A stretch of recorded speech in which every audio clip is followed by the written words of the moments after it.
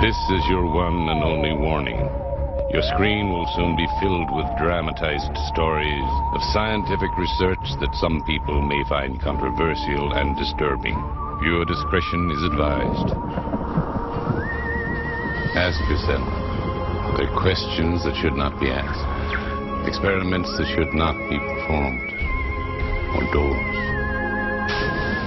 that should stay forever closed.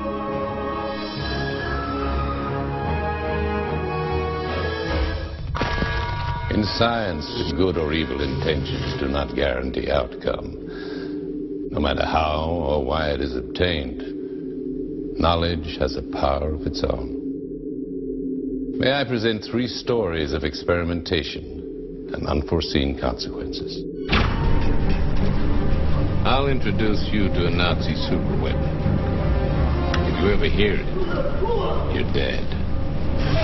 You'll meet 2 brothers who listened to messages from space and uncovered a conspiracy of cosmic proportions. But first, meet a man whose faith in God was so profound, he couldn't resist proving it with science. Do you need science to solve life's mysteries? Questions like, what happens after you die? Do you have an immortal soul? Is your faith enough to give you the answers you crave, or do you need proof? Dr. Duncan McDougall believes that the soul exists.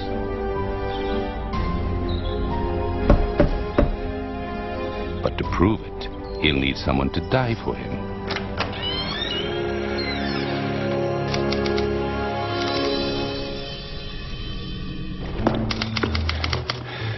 McDougall has devised an experiment that requires a volunteer who will die on cue. But it's tough to convince people to take part.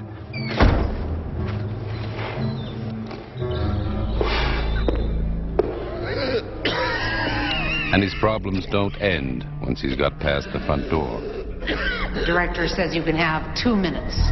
2 minutes. 1 minute, 57 seconds. My name is Dr. Duncan McDougall. And may I ask you, do you believe that our Lord made us in his image? Or are we, as many now say, just some kind of monkey? The theory of evolution has got everyone spooked. The idea that we're all just hairless monkeys isn't going down well. McDougall plans to close this gap between religion and science. In the 1900s, evolution was a very controversial idea in the United States because it removed man from the center of creation. McDougall set out to put man back. What McDougall is thinking is, okay, is there a way to demonstrate that we are fundamentally different from these other animals? And one of the things that religion would say differentiates us is the existence of a soul. I wish to prove scientifically that God gave us a soul. Please, let me explain. That's really enough. quite ingenious. That's enough now. Nurse, Come on. please. Patient. I can. McDougall's plan is ingenious but troubling. He wants to weigh people at the moment of death. McDougall wanted the soul, and the afterlife as well, in fact, to conform to the laws of science. The soul itself, if it's a body, if it's a thing, it must occupy space, and if it occupies space, it must have mass. According to scientists, therefore, if it has mass, it must have weight. How does this work out in terms of actually doing the experiment? Well, if the soul is a thing with mass and weight, when it leaves the body, quite simply, the body should get lighter. McDougall needs people about to die from tuberculosis, or as it's known in the early 1900s, consumption. Tuberculosis is a highly contagious infectious disease, and you most often see it present in the lungs. And you can see here from this set of human lungs, this darkened tissue, and that represents damage that the bacteria has done to the lungs. When the lungs become damaged, you're not going to be able to get the proper amount of oxygen into your lungs and then into the rest of your body. People with tuberculosis tend to die quietly, and that was really important for his experiments because when you're taking very fine measurements, you don't want your subjects flailing about. McDougall's persistence pays off. The color's consumptive home finally agrees to take a leap of faith. Good day. Good day. Doctor, we'd like to help. My husband, would like to help you. Thank you, ma'am. Thank you so much. He has his first subject, patient 1.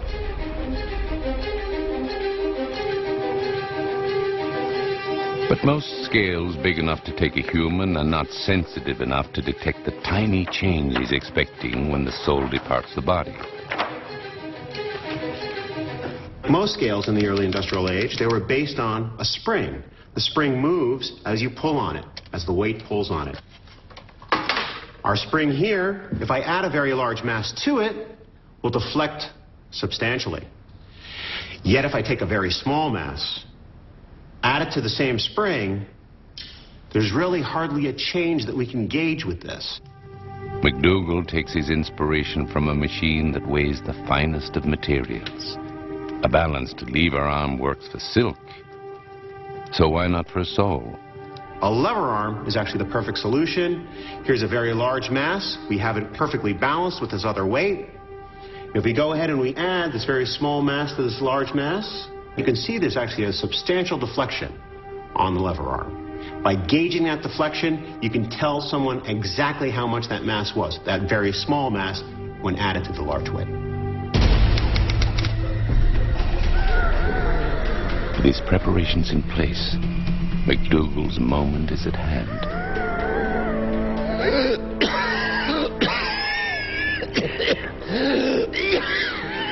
The man labeled Patient 1 is close to the end. All McDougall can do is watch and wait.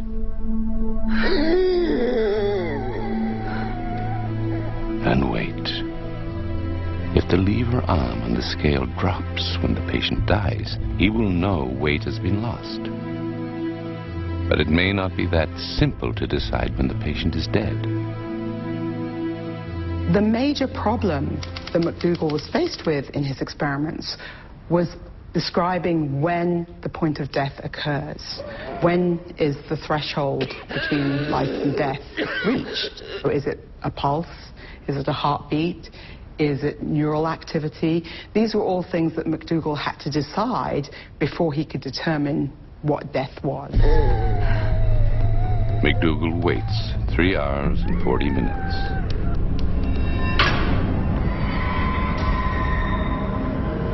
No!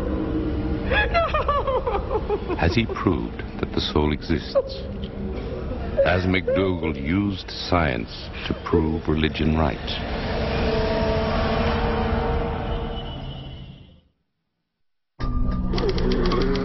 By weighing the body of a man as he dies, Dr. Duncan McDougall is attempting to prove what all good Christians know, that we humans have souls.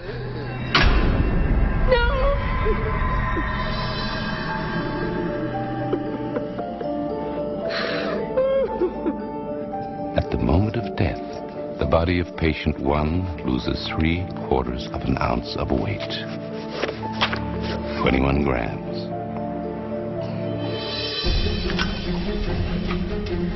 But McDougall needs more lives in the balance. A single result could always be dismissed as experimental error.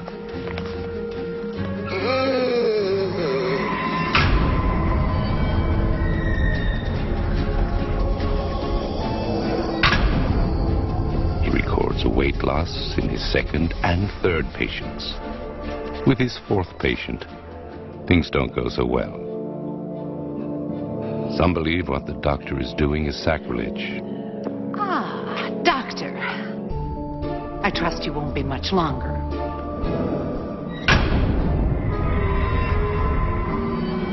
The hospital staff famously interrupted McDougall's experiment, and it could well be there's quite powerful superstitious belief that actually the soul is being endangered rather than measured. And there were very powerful popular superstitions that the soul had to actually get out of the body at one level and it had to get out of the building at another level. So it's not unknown for people in McDougall's lifetime to be opening a hole in a roof, to be opening windows. And that kind of superstition wrecks his fourth test. Ma'am, I must protest. You have just ruined the experiment. I'm so sorry.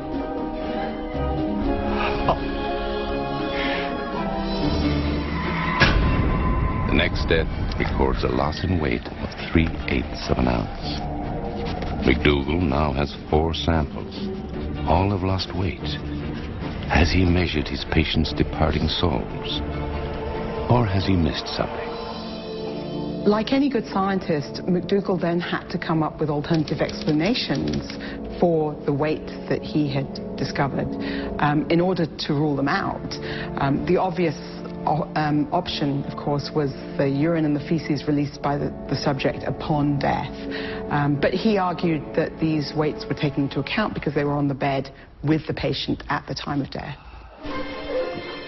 That's not the only variable.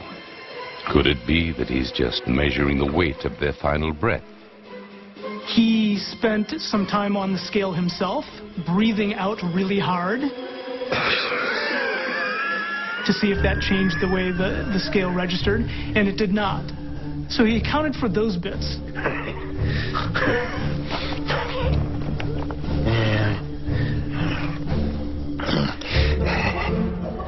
But McDougall's death watches don't sit well with the medical staff. Eventually, he's ejected from the home. He's forced to end his research. Excuse me, nurse. I need my... Thank you. Uncertain how to proceed, McDougall keeps his experiments secret for 6 years until, in 1907, the New York Times breaks the story. He's forced to publish. When McDougall published his results, people kind of went crazy. A lot of people questioned his methodologies, but they couldn't really offer any alternatives to account for the 21 grams that were missing. The Cullis consumptive home had been a lucky break for McDougall. No one else will give him a chance to continue his work. With humans, at least.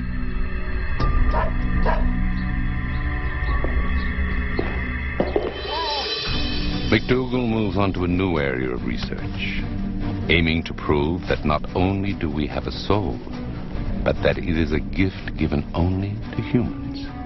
And his results are exactly as he might have expected. He finds that when dogs die on his scale, he records no weight loss. McDougall, I think, found what he wanted and what a lot of Christians would have wanted out of these dog experiments, that when they died, there was no perceptible weight loss, so no souls in animals. His results perfectly match the fundamental Christian belief that humans have souls, but animals don't. But is the underlying assumption behind his work flawed? Embedded in McDougall's argument and in his experiment is the notion that the soul actually has a weight in the first place. Now, that's an assumption that he makes, which he then confirms with some experiments he does, but there's a really big logical flaw living at the bottom of what he was trying to do. We know of many things that exist but don't actually have mass, photons being the prime example.